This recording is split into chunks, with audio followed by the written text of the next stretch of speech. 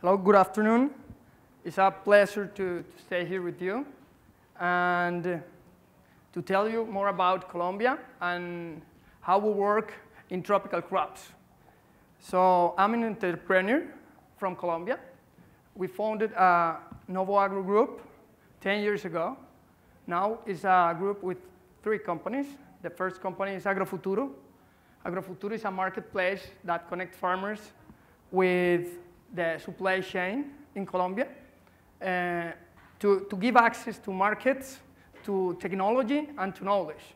The second company is Agro. It's an asset manager that is focused in primary industries, and we grow cocoa, palm oil, and pineapple.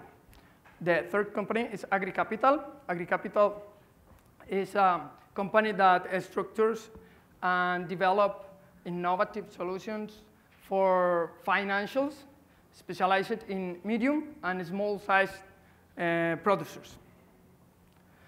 Colombia is located in South America. Today we have 10 free trade agreements signed that give access to more than 1.7 billion customers around the world without taxes.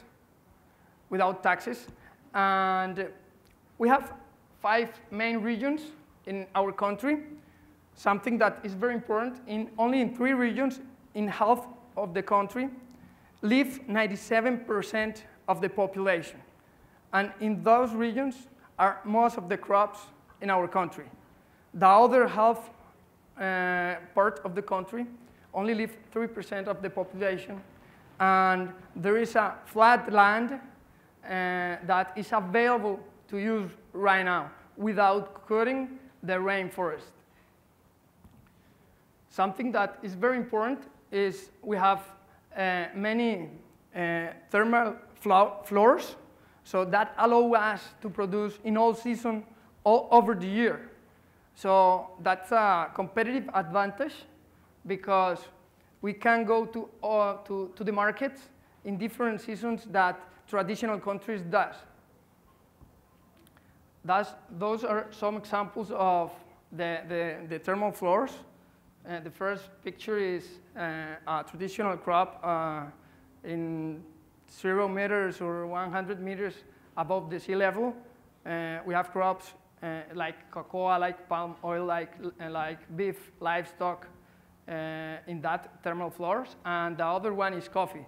Most of the coffee in our country is on the hills and above 1,200 meters above the sea level. Okay, here, some of these crops need a lot of people to pick their products. So we have a lot of challenge in technology to develop the picking of these crops. Something that's very important, we have a lot of natural resources. 77 million hectares in our country. Our rainforest is almost the 60% of our territory.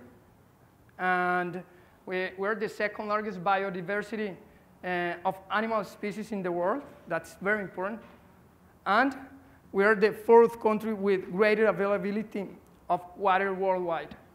And we are really don't using all of these natural resources. So with technology, we can improve a lot our yields, our productivity, and our crops. Those are some facts about the use of land in our country.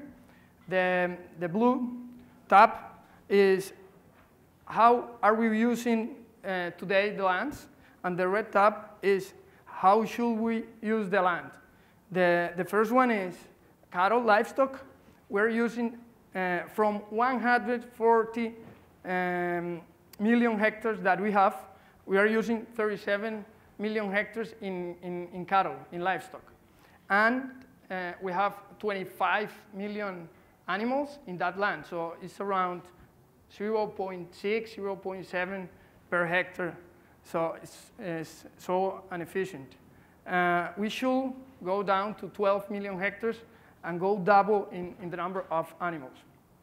For the other side, or on the other hand, we have agriculture, only 7 million hectares, and we should have 20 million hectares. That transition is doing at this time.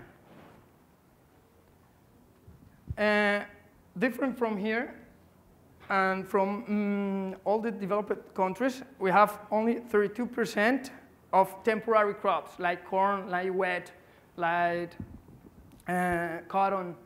And most of our crops are permanent crops, like coffee, palm oil, cocoa, avocado, some fruits. So that means that our crops are crops of 30 years, 25 years, more than 10 years. Those are our main crops right now. The first one is coffee. Is a crop of lack of technology, but many people live from this crop, around 500,000 families in our country.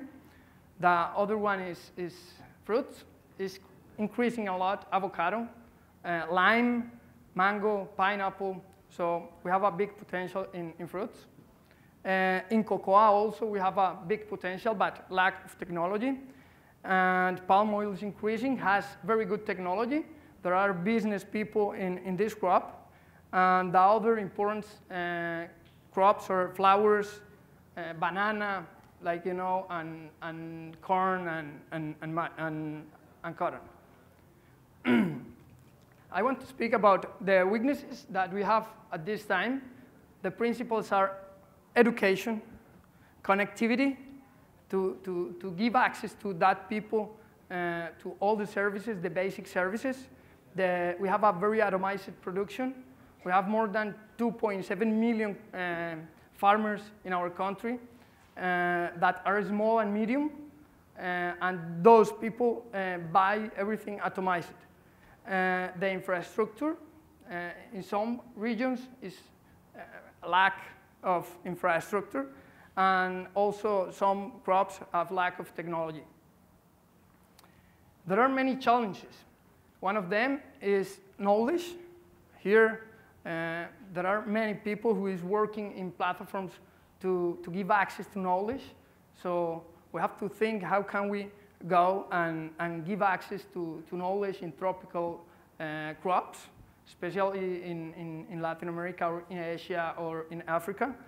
Access to capital. How can we get capital to improve our crops and our value chain? Something that's very important is how can we use the technology that we are developing here or in other countries to tropical countries. So how can we adapt that technology? Platform to connect small farmers with the final consumer. This is very important because they have to pass for 2 or 3 middlemen, so they get a very low price for their products. The other one is technology for mountain crops. If you have problems here to pick the strawberry, we have more problems to pick the coffee because it's on the hills. You have to pick a lot of tons per hectare with a small grain, so it's very tough. And the role of new generations. The new generations is not only to harvest. The new generation has to think about technology, to think about coding, to think about the internet, to think about all of these things. In our country, in our company, we are developing basic solutions, something easy to use. So we start in the first step in the value chain because the input supplies cost from 20 to 70% of the total cost of the product. So we started doing a marketplace to connect farmers with input supplies.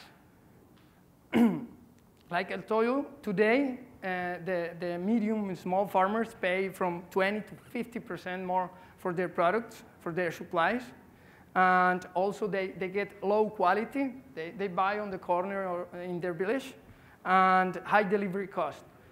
So we developed two forms to buy. One is crowdsourcing. Just they put their order, and we give the quote from different suppliers.